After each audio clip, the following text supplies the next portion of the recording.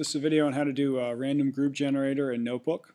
So I'm going to come down here and I'm going to open up Notebook. I'm going to get my blank page.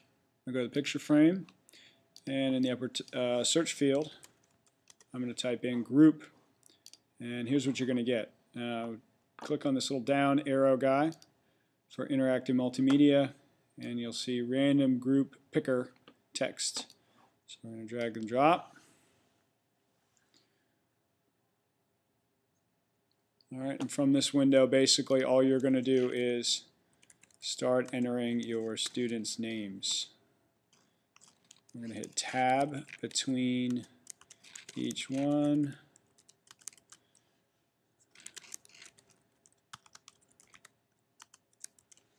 Alright, and we're going to tell it how many groups we want. I want 2 different groups. I'm going to hit generate, and it's going to create randomly generated groups.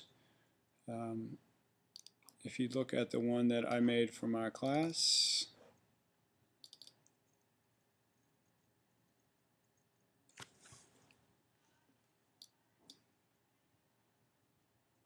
here's my crew right here. So basically all I need to do, depending on how many groups I'm using that day, let's say I want to do 6 groups of 3, I'm going to hit generate, and boom, it's got all of the groups that I need for a given activity. Go back, let's say I want people to pair up, groups of 2, or rather it would be groups of 9 groups, number of groups 9.